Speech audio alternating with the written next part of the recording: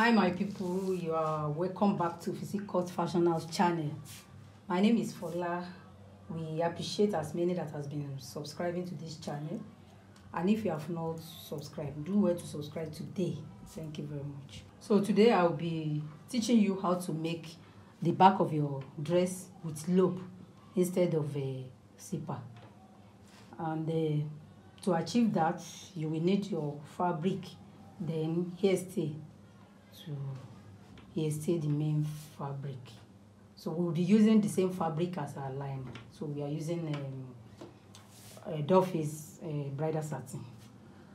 So now this is the basic body, back bodies, and the measurement. Our measurement is our half back is 16 inches from the shoulder point. Is 16 inches. So we get 16 inches, we roll it. Then we get our armhole line. Our armhole line is 8 inches. So we roll it. So usually we use this back, this type of back. We normally use it for corset or this bustier. So the measurement will be starting our measurement from the armhole line, which is 8 inches. So, and then on this armhole line, or you can call it armhole line or chest line, so we will be measuring our bust on this line. And this one quarter, I measure 1/4 here, 1/4 here. This is, and I rule it. This is zipper allowance. But for this project, we will not be making use of this zipper allowance. I just rule it there, just for you to know the basic point. So now, I'll be starting my measurement from this line. And so now, this is our bust or chest line, and this is our waist line, or half back. So the bust measurement we are working with is 34. And when we divide 34 by 4, it gives us like 8.5. So you measure your 8.5 here, 8.5. Then you measure 1.5 to 2 inches as a seam allowance. So I will use 2 inches. So we are good to use 1.5. Let me just use 2 inches. The bust span we are working with is 4 inches. That is nipple to nipple. The nipple to nipple of the person is 8. We divide it by 4. By 2. It gives us 4 inches. So you measure 4 inches here. You measure 4 inches here. You measure it down here too. This is where our half back stop. That is 16 inches. So the remaining is just similar. So we get our bust span, which is 4 inches. We get it at 4 inches. Then we connect it. We connect it. Then we on on the half back now. The waistline. We come to the right and the left with a half an inch. Half an inch to the right, half an inch to the back. Then we connect it to the chest line. Then here now we measure our waist, and I told you the waist we are working with is 26. When you divide it by 4, it gives us a 6.5. 6.5. Then 1 inch that we are having here, you return it. Then get your 2 inches seam allowance. Then you connect it. So the next thing to do is that for this back now, this upper part of your back, the chest line region, you can decide to shape it by coming down with a half to 2 inches. It depends on you, but for this project I will just come down with half, just half. So then I connect it this way.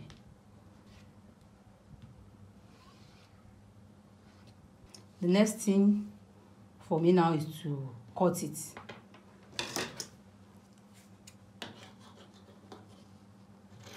So this is the zipper allowance. We are not making use of it at all.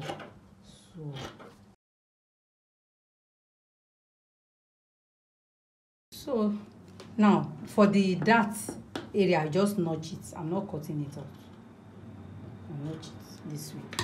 So the next thing I'm going to do now is to create the part that my loop will be. And to achieve that, for this upper part, I will come in by 2 inches, just like this. Then I will now connect it to the down part, diagonally or slantly connect it to the down part this way.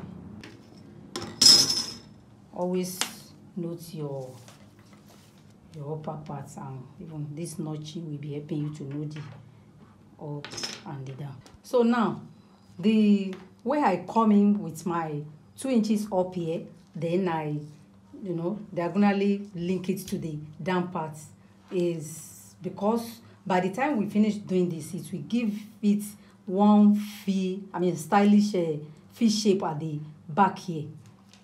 But if you want to do it in another way around, the other one that you want to attach flap, you can do it 2 to 2.5 up here and the same 2.5 up here. Then you cut it out. Then in that case, you want to attach your flap under that. But this one, it will bring out one stylish fish shape that you will love. So let me cut it out now. So this is it. I will cut out the same thing, the same as this for my lining.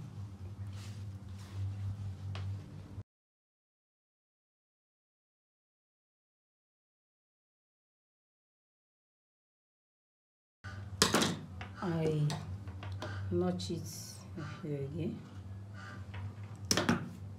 So I will cut out my hairstay for the main fabric.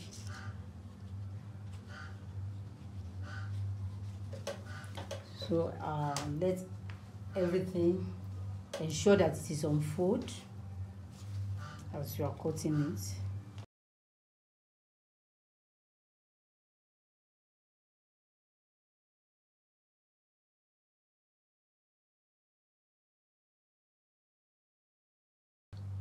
So I've cut out the hairstay. So the next thing is to gum the hairstay on the main fabric. Then I will cut out my rope that the rope I'll be using like a shoelace for it. I will cut it out. Then you will need you cut out another strap that will be used for the loop. This is it now. I have I've gummed the hairstay and I've add my darts. This is the darts. Ensure when you are ironing your darts, ensure that you iron it, the darts, to back the zipper side. So that's the way you iron your darts. Don't let it face the zipper side. So this is it. I've done the lining the same way. I've head the darts and iron it very well, just the same way the main fabric is. I've cut out my rope. I measured 3 inches by something around 85 inches. Yes, we're having like 85 inches here. So you can cut 3 by 60, 3 by 70, depending on how long you want your rope to be. And this is I've cut out another one. 1.5. I cut out 1.5 by like 26 as you want it, because this one will be used to create your loop. After folding it this way, you fold it this way and stitch. So we will now cut it out to 2 inches to create our loop for this rope. I will join lining and the fabric together. Now, as I will be joining the lining and fabric together, this is it.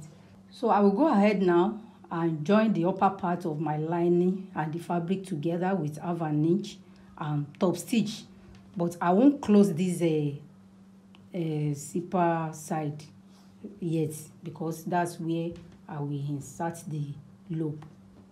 So for this rope, I will go and join it with 1/4 inch. I will join everything, then I turn it to the right side. Now this is it. We have stitched the rope and turn it to the right side. So this is the one we are to use to create our loop. So we are going to measure 2 inches and cut out as many as we want it. For this project, we'll be needing like 10 of this. 1 here, 1 here. So 5 this side, 5 this side. So we just cut out 10 of these 2 inches. So this is it. To insert your loop now, just turn it to the inner side. Then mark 1/2 inch first. Then begin to mark 1 1/2, 1/2, ensuring that you have at least half at the down part area here, for the joining allowance for the up and the skirt part, for the bodice and the skirt part. So don't take it to the final one. So you now begin to insert your loop this way. You fold it, then you insert it inside. You can secure it down with your office pin. So you place, you insert another one,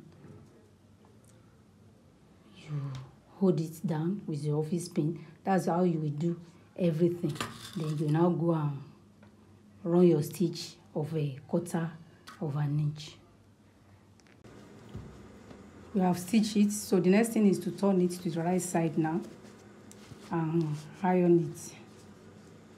Now we have inserted our loop now, so the next thing for us is to insert the rope. You can see I top stitch this lining parts so that our loop will lay very well.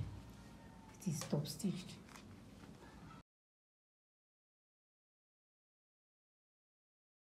You can let it be equal after inserting the first one. Pull it to be equal. Then you now begin to insert the rest.